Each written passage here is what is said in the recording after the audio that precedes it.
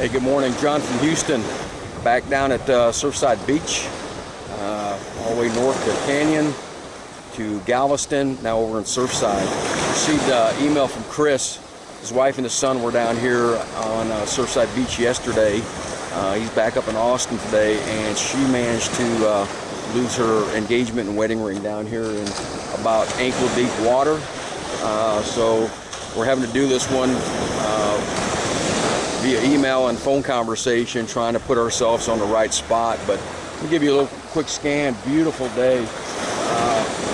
Beautiful Texas coastal water today. Nice, calm, fairly relatively clean water for Texas. Give you a quick little pan.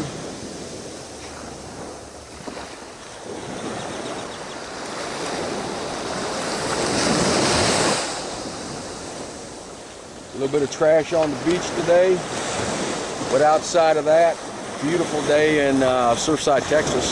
So we're going to be running the CTX 3030 with our sand scoop, and we're going to give it a shot. We're going to check the area where they were also kind of playing in the sand, and then we'll work the water. We're going to kind of work a grid here on the upper deck first, and then move into the water. And we'll try to do the best we can for video today, and keep our fingers crossed that we're able to find this for them. All right, stand by from Houston. All right, Josh from Houston. This is our second. We've pulled up a Coors beer can and a bottle top so far.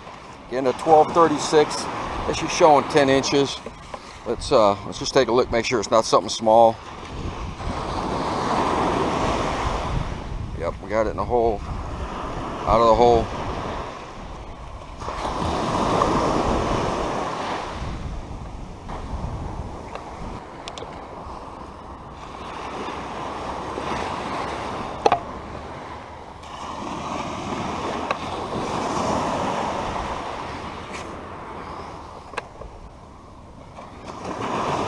I see it right there on top. 1 penny.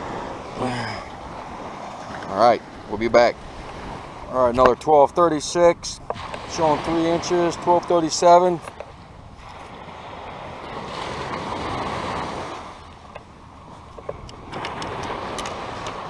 Saw it sitting right there on the surface. Another penny. All right, we'll be back.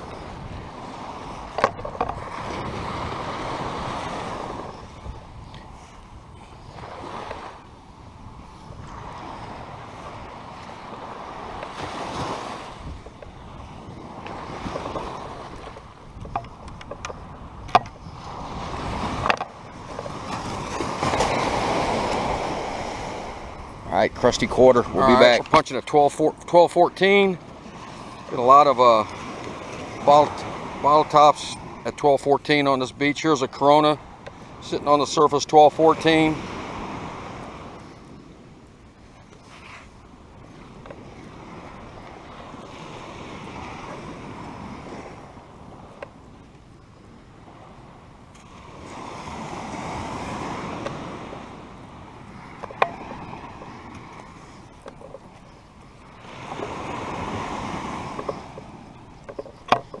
This is our infamous pull tab. All right, we'll be back. We're going to collect both these. All right. Chris felt pretty sure that the ring had been lost out in the water, but he had also mentioned that he and his son and his wife were building some sand castles. Sent me a reference picture, Chris. Looks like I'm going to be pretty much in the same spot as what you illustrated in one of your photographs. We're going to start with a topside search. I think you can see the grid. We're going way beyond what we believe to be the area, just to make sure that we don't miss something. So we've run it north to south. We're going to go back and cut this east to west, and then we're going to start on the water. And again, keeping our fingers crossed that we've got the right spot. Always difficult without the person losing the item present to give you that first-hand account. But information we have, this should be very close. So stand by. Here we go. We're going to work on our cross grid now. All right, it's John. I'm back. All right, finished the topside grid. See, the beach is chopped up pretty good. About 4-foot squares. Worked way beyond what I believe the area in question is, just to make sure that somehow we don't miss it. We believe the ring to be in about ankle deep water, but eliminating the easy surface, and I wasn't sure how much traffic we might get on the beach today, so I want to make sure I covered the parking area on the beach before I ended up with vehicles in the area of the surf. So feel pretty comfortable. We've worked this pretty solid. Like I said, 4-foot blocks, lots of trash, bottle tops, foil, some coin, not much, but we can confirm that we've worked this and punched it pretty hard, and it's not up here. So let's get changed out and put some water gear on and move into the water and see what we can do here. All right, we'll be back. All right, John from Houston, quick little wrap up.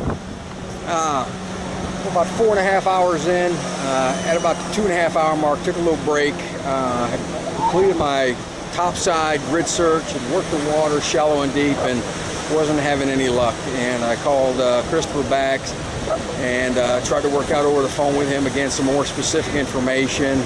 Christopher had sent me a picture of his son from the water back, a picture, and I was able to use that. So what it came down to is I used that picture to line myself up with the poles, and it turned out that the small sign to the left, when looking at the picture, was right between the first and second column.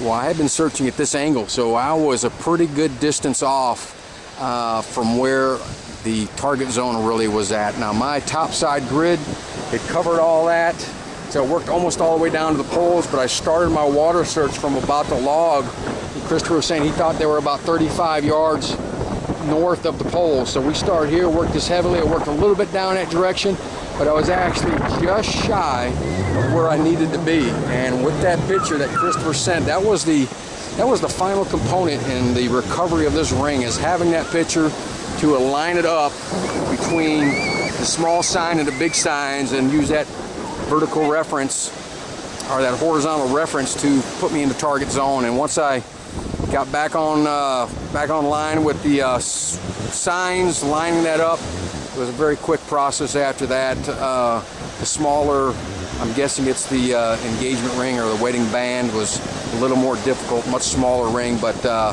CTX 3030 dug it out, and it's a good day. So Christopher, they're up in Austin. I'm sure they're going to be real happy with the fact that their wedding and engagement ring set have been recovered from Surfside, Texas.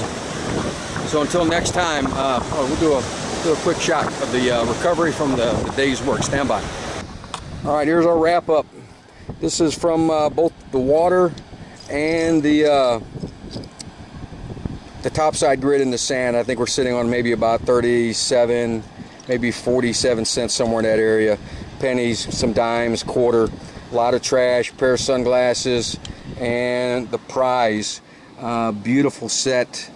I'm sure Christopher and his wife are going to be extremely happy when I let them know that their prized possessions have been found and are going to be returned. All right. Okay, it's John from Houston, Surfside, Texas.